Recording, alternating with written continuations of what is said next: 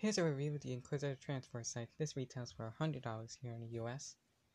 I bought this in 2023. So, yeah. You get 4 minifigs. Reva, Ben Kenobi, my favorite, the Grand Inquisitor, and the Fifth Brother. I love this design of the Inquisitor Transport Scythe. It is really cool. All black into gray, obviously. The only really problem I have is right here, because it's gray instead of black, but that's typical. Well, you could just open the cockpit up like this, or there's another option. You got a whole interior right here. Yes, sir, right here.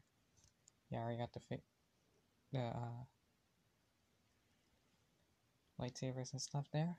You have a seat, a few seats. You got spots for more figs. Even the decorations for, well, they're all stickers. The control panels here, and some hallway lights of some kind. Printed control panel. Close that up. Looking at the back, you got some more sticker details here. Got some engines as well. Spring-loaded shooters.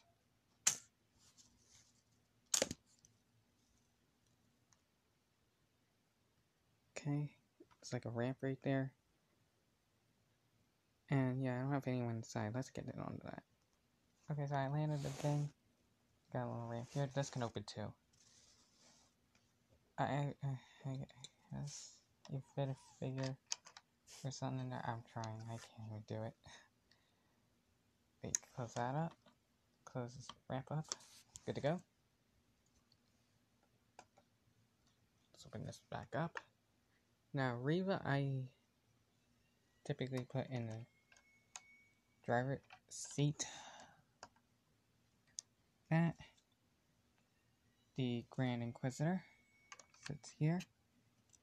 And the Fifth Brother sits here. Here. Hello?